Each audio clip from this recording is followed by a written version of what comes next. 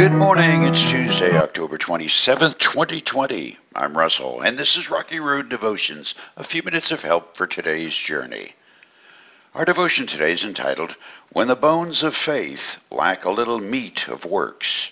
Our scripture is James chapter 2. What good is it, dear brothers and sisters, if you say you have faith but don't show it by your actions? Can that kind of faith save anyone?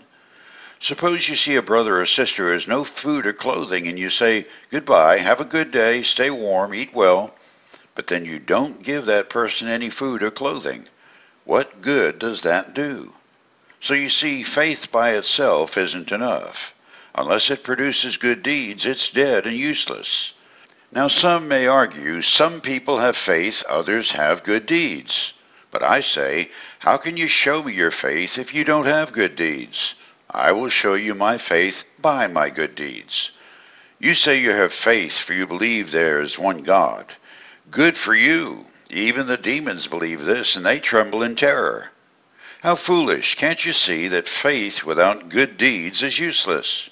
Don't you remember that our ancestor Abraham was shown to be right with God by his actions when he offered his son Isaac on the altar? You see, his faith and his actions worked together. His actions made his faith complete. And so it happened just as the scriptures say, Abraham believed God, and God counted him as righteous because of his faith. He was even called the friend of God. So you see, we are shown to be right with God by what we do, not by faith alone. Rahab, the prostitute, is another example. She was shown to be right with God by her actions when she hid those messengers and sent them safely away by a different road. Just as the body is dead without breath, so also faith is dead without good works. October 31st each year sets up a dichotomy of directions. On one hand, there's Halloween, the witches' brew, goblins, and scary movies.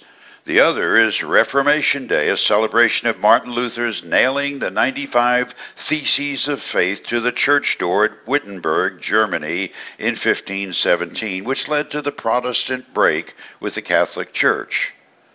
Luther's rallying cry was faith alone, a strong agreement with Paul the Apostle that we are saved by faith, not our works. A seeming contradiction is Apostle James' need for works to validate our faith. Which is right? Short answer, both. It just depends on whom you ask.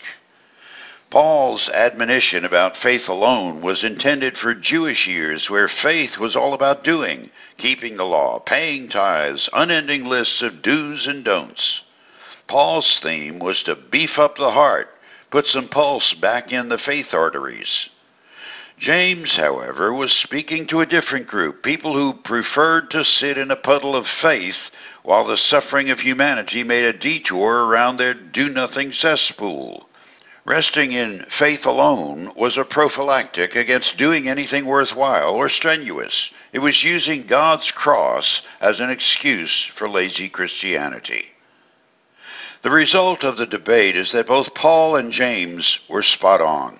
They were the two ends of a full-throated salvation argument. To settle in either our good deeds or our good faith is death. Without faith, we can do nothing holy. Without good deeds, our so-called faith is either a sham or a self-delusion. Genuine faith is always evidenced in good works, and godly works will always point people to the cross. For you today, there's a good reason God kept Paul and James in the New Testament. There are those of us who need to develop a little meat of works to flesh out our bones of faith, as well as those whose works without end need a fresh wind of faith to put some backbone of conviction in what we do. If you're more prone to one side than the other, I suggest checking out the other. You chew on that as you hit the rocky road. Have a blessed day.